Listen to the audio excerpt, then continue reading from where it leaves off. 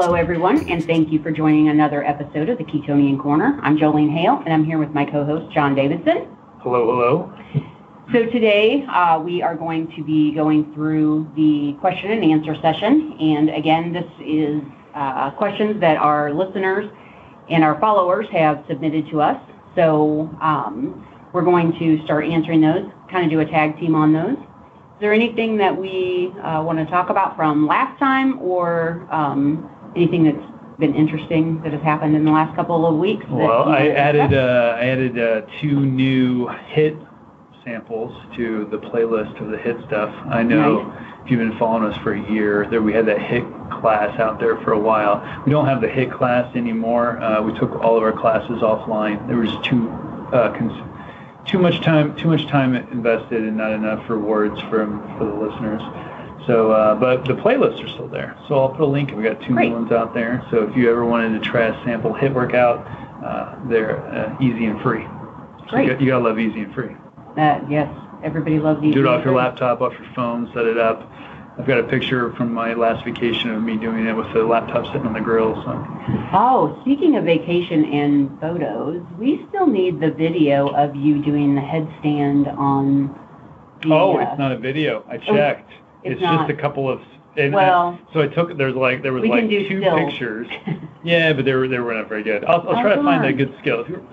Stick her in the notes to remind me to pull the one of, because I got one where I'm doing the somersault and I'm about to knock my kid off, so you can use your imagination. Nice. I thought it was a video. I was wrong. We're going to post it and tag Maria, because the conversation was with Maria Emmerich when we were at KetoCon, so that's kind of funny. Yeah, I was hoping it was a video. It would have been more funny if it was a video. It would have been, sure. That's sad. And so my new thing, Prime Days, is that what it's called? Amazon Prime Days. So they had 23andMe on sale. So I purchased 2 of them, one for my husband, one for myself.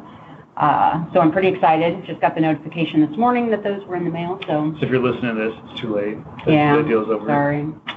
But it was a great deal. It's the $299 23andMe. And they had those for $99 yesterday. So we'll have to do a side-by-side comparison of the cheap version that I have versus the fancy. Well, and I also have a DNA that I did through that Genes for Good or whatever that program was. So, I can compare the results that I got, because that one, it was really hard to read. I don't know. I didn't get much out of that one, so hopefully I do with this one. Okay, well, let's go ahead with the questions, because that's really the only thing. Other than my sous vide, we did talk about, because I'm the gadget queen, and I do have a sous vide, have not used it yet. I really want to find some good recipes. So far, I've only had people tell me about steak to do in it. So if you're watching this, even on a replay, and you have something wonderful that you make with the sous vide, shoot me a message, and I'm gonna. Steak's got to be where it's at. Yeah, everyone says steak. Did I order one? Do we remember? I don't know. We talked about it, but I don't know if you did. I'll be right back. All right. I'm gonna get my phone. I'll check. Because that as well on Amazon Prime Days was. All right, you start the questions, and I will multitask looking at my Amazon orders. So first question that was submitted to us. This one I feel like has been very.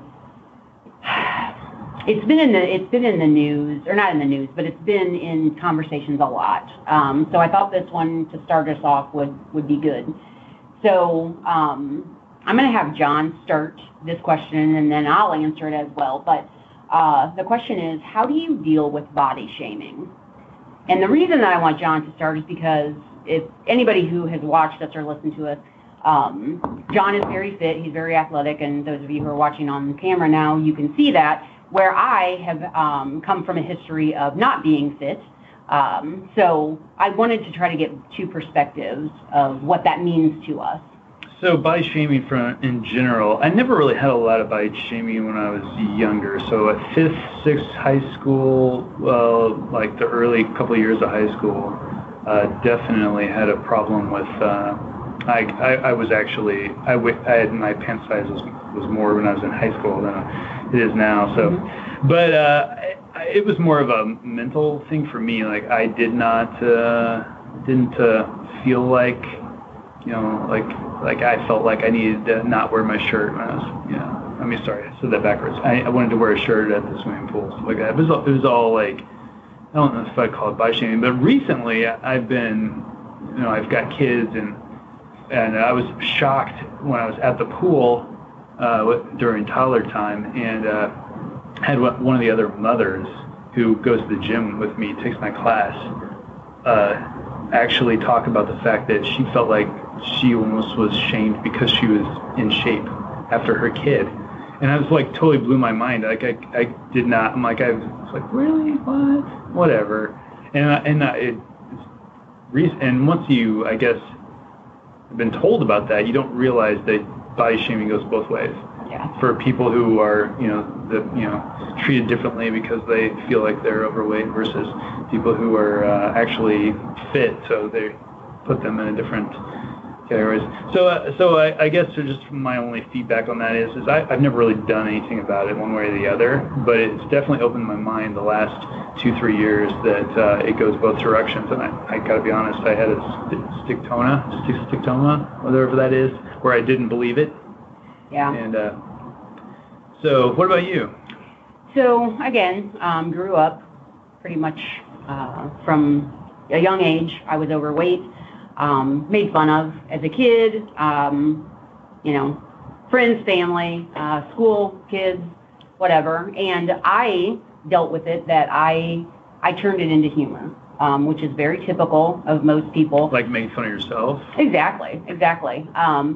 I pretended that it didn't bother me. It was something that I joked with other people about because that was the only way that I could deal with it.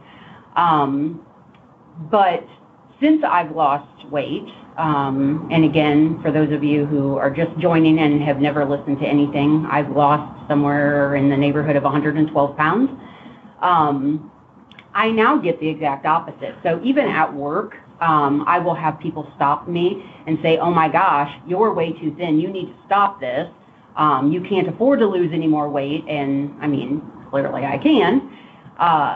But yeah, it's really different. And now I almost go back to using the humor to deal with it again because, first of all, I think they're ridiculous that they're saying that I'm too thin because I'm not.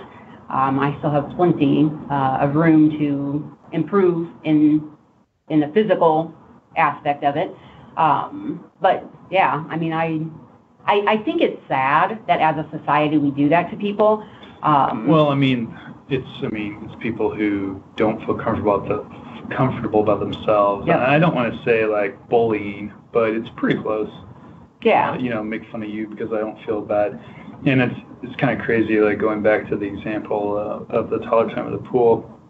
I never would have anticipated the fact that somebody would be, because they couldn't get their acts together and lose their baby weight, that they would like, treat somebody else differently because they were able to. It's just kind of mind-boggling to me, but I've actually seen it more than once, and I've had my eyes open to it. Yeah. So, yeah. Yep. Well, anyway, hopefully you don't have to deal with that, and if you do, just the fact that we've talked about this, maybe you'll start to realize that if you accidentally do it and don't even realize it, so open your eyes. Well, and I think for me now, the difference between the two is because before I used humor to mask the pain that because somebody was making fun of me, where now I literally am confident enough that it isn't painful to me anymore, but I'm just joking because I think you're being ridiculous. So, okay. So the next question is revolving around sweeteners. So is eating sweeteners okay when you're doing keto? Let me just go ahead and say it doesn't matter if it's okay or not if it's a trigger for you. So for me, if you make any of those keto bars, like even some of those ones, if I eat one, I'll just want to eat another and another. So for me, it's a trigger.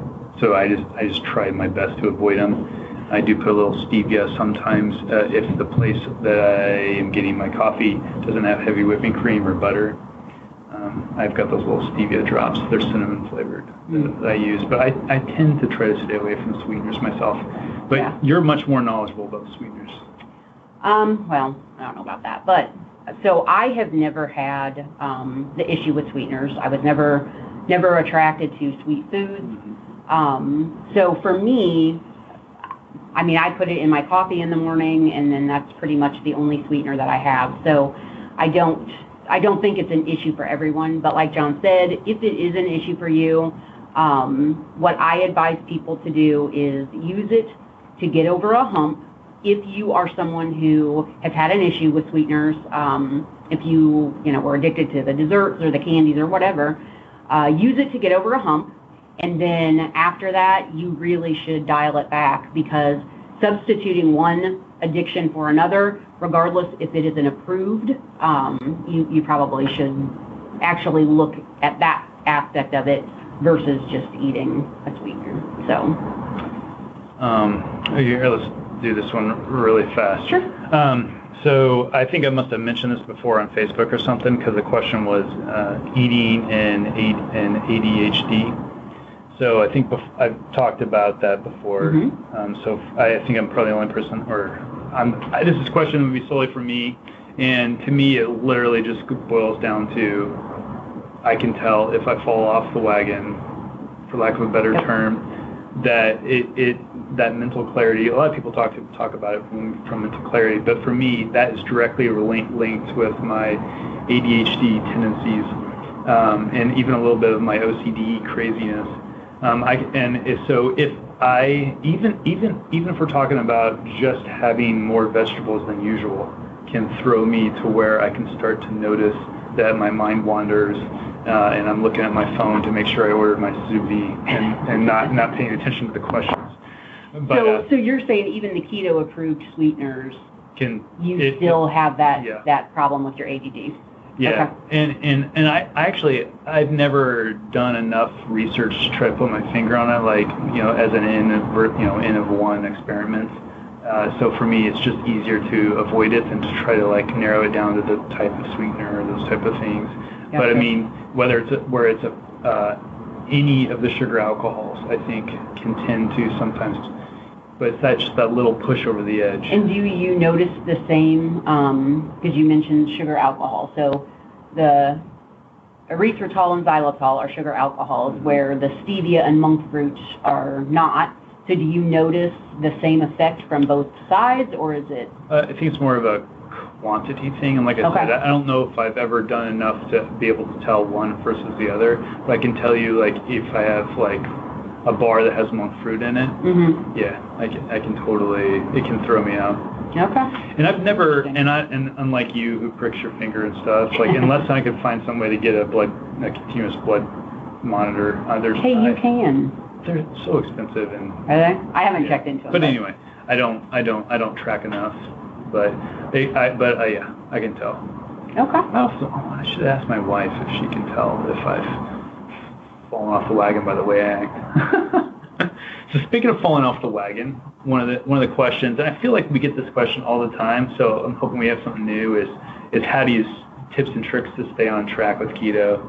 And for me, it's all about prep.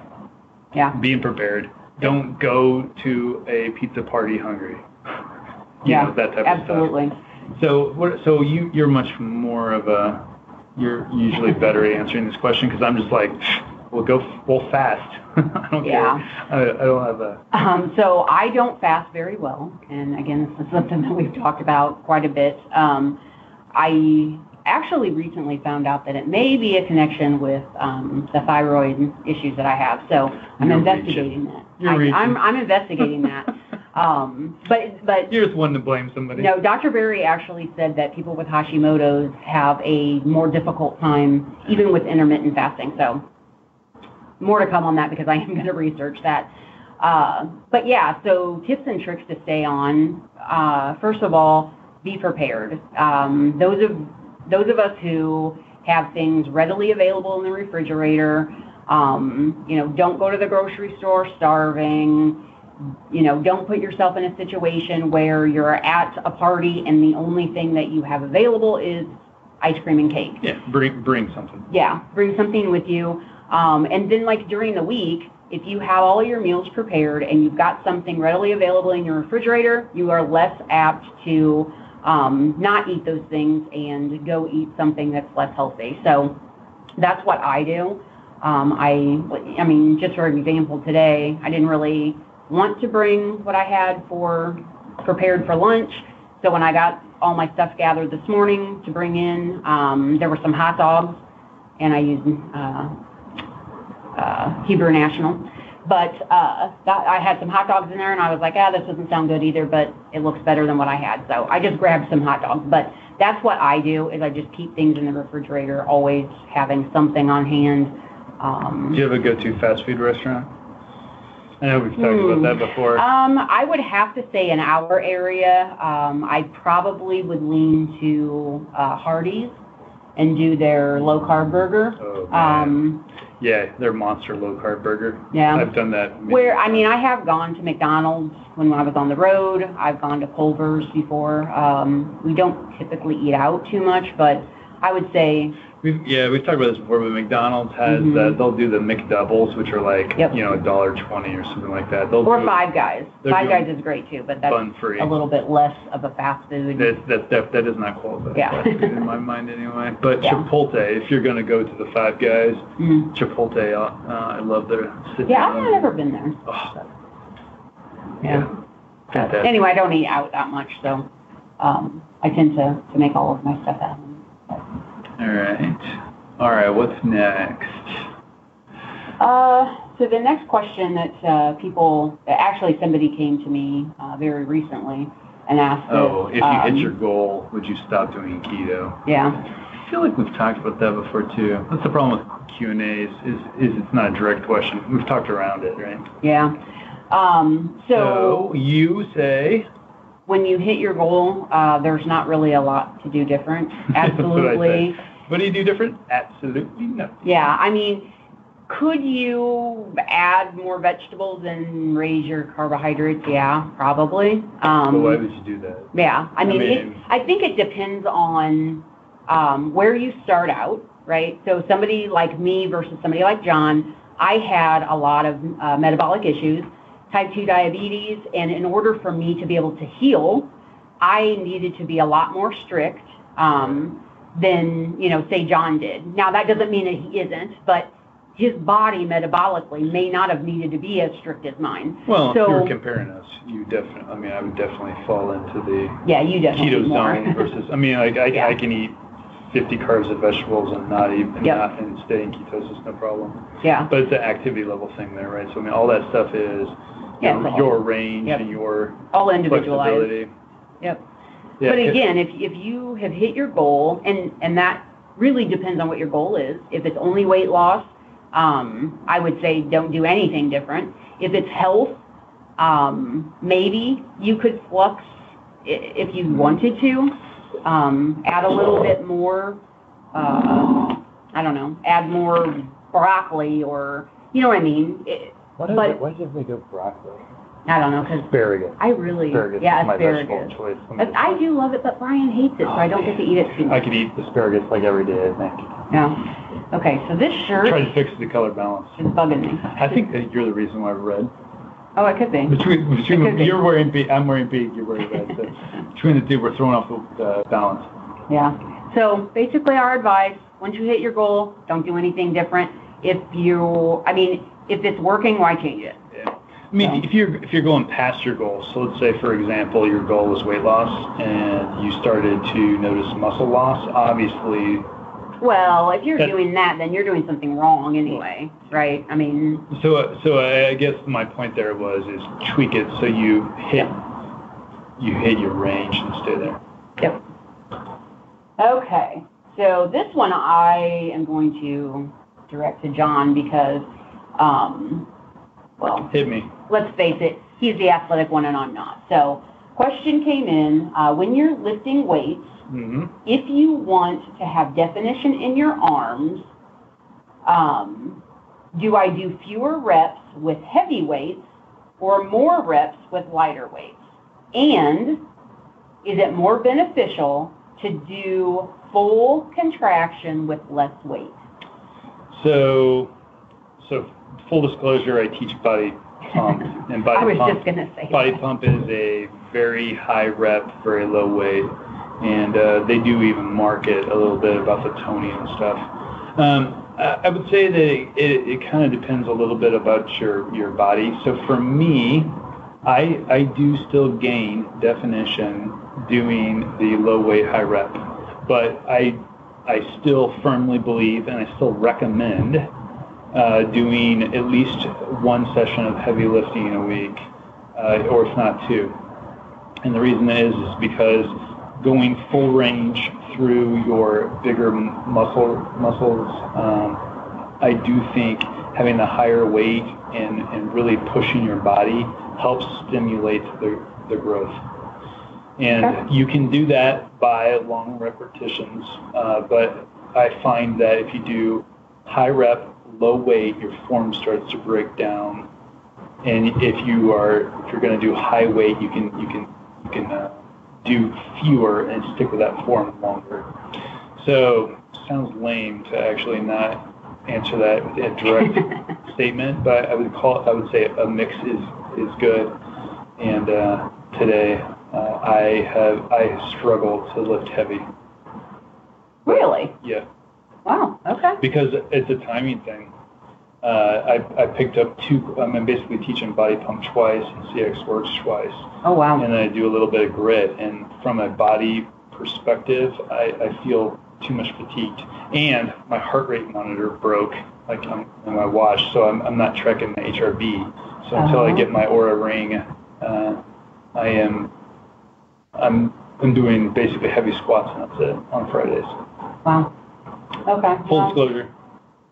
I just started lifting again.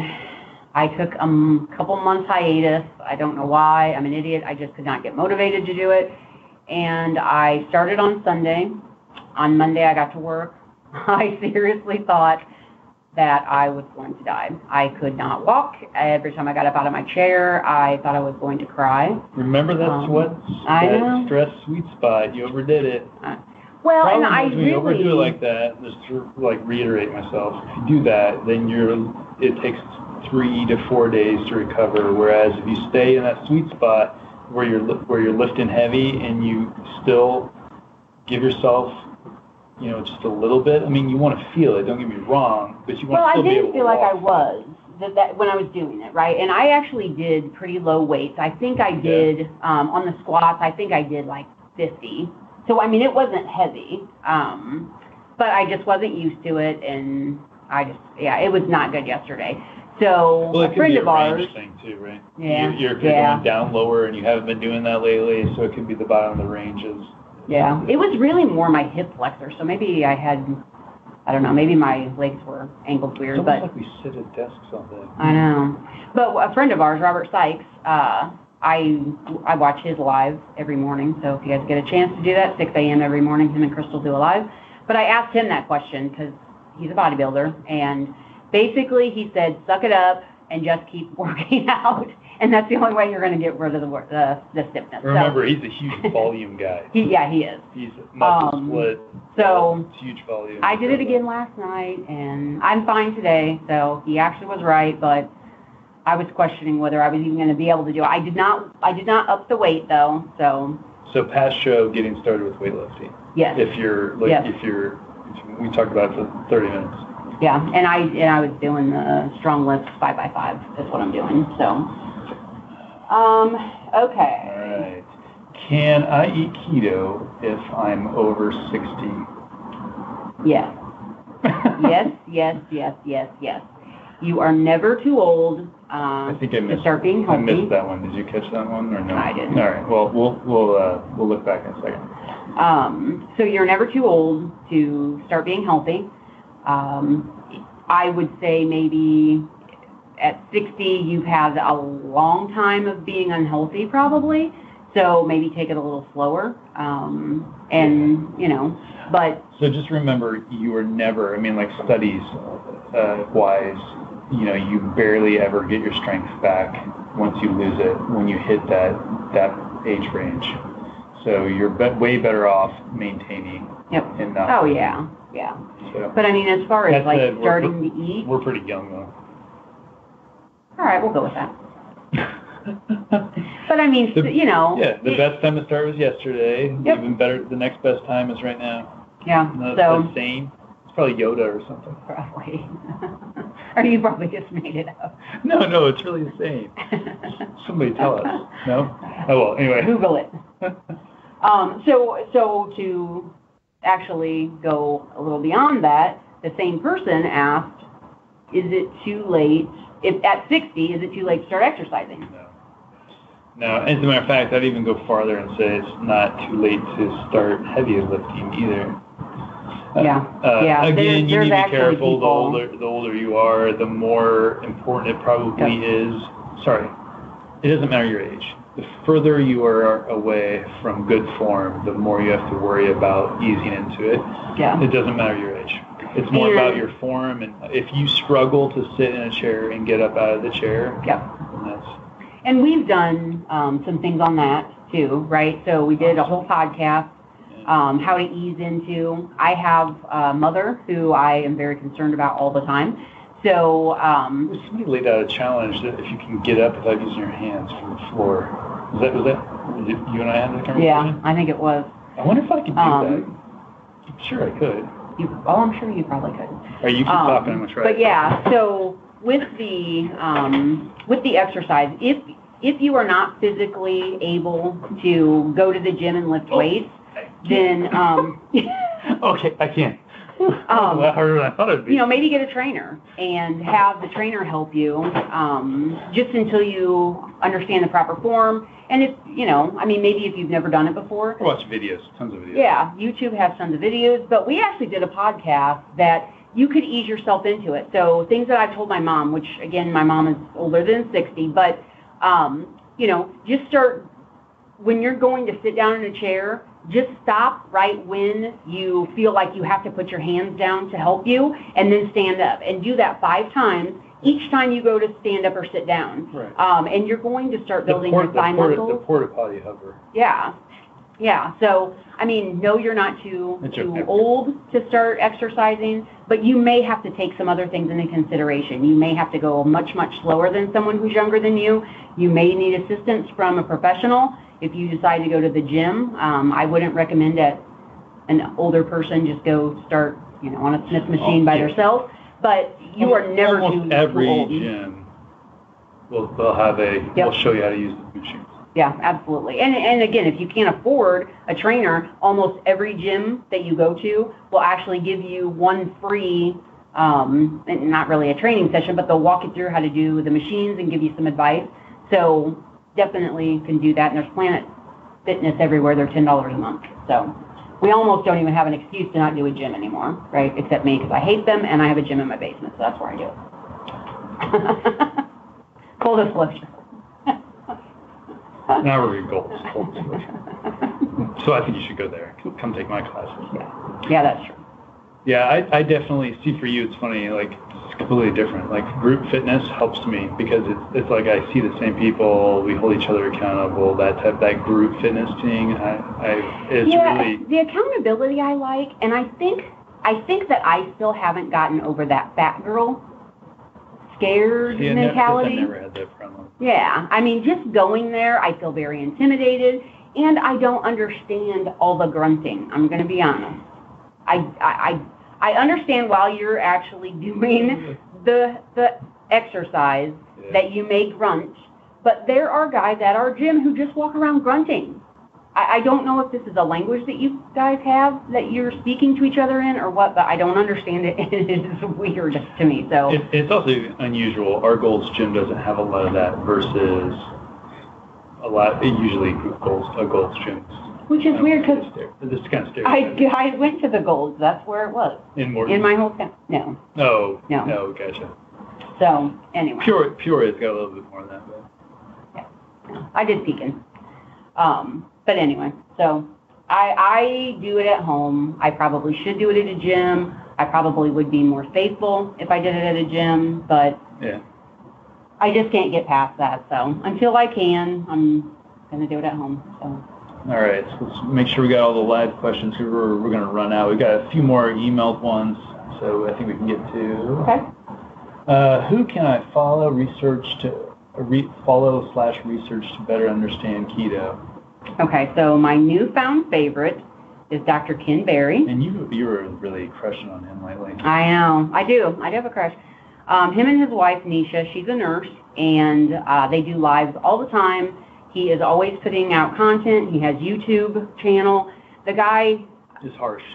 He is harsh, and that's why I love him. He's like very blunt. He is very blunt, so if you aren't somebody who can handle that, I love it and I gravitate to it. And I don't do socials, so I don't watch him. So. But he is, there are other doctors who will come out and say that, doing keto is healthy and they go against your typical, but he kind of goes even a step further and says, he's very blunt about it. The stuff that we were taught in medical school, the stuff that I did in my practice early on is garbage, and you need to stop listening to it. So he's my new favorite. Fire and brimstone.